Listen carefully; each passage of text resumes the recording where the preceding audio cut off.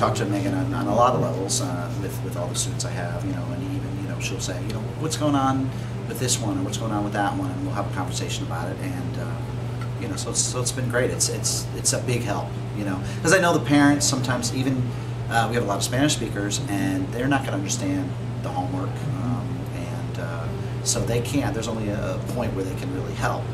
I know one of my students, he wasn't doing his homework, and then Megan would be, all right, well, he's going to sit in my office and do it, you know, and I just saw such a great improvement in that. They share with me, oh, you know, there's different strategies that I haven't used that they've used. Someone told me, you know, we have spelling tests every week, and one student said, oh, I learned this thing about doing a word pyramid.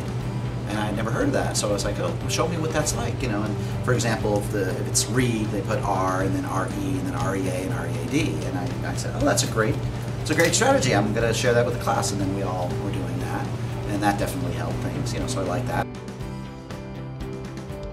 And when I think about, you know, our job and you know what we have to do, and the kids, what, you know, it just seems like it's getting more and more complicated all the time. There's just so much to do, and you know, so it's nice to have other avenues where they're going to get their homework done, and the kids that go, you know, they're going to get their exercise, which is, you know, a lot of times it's difficult.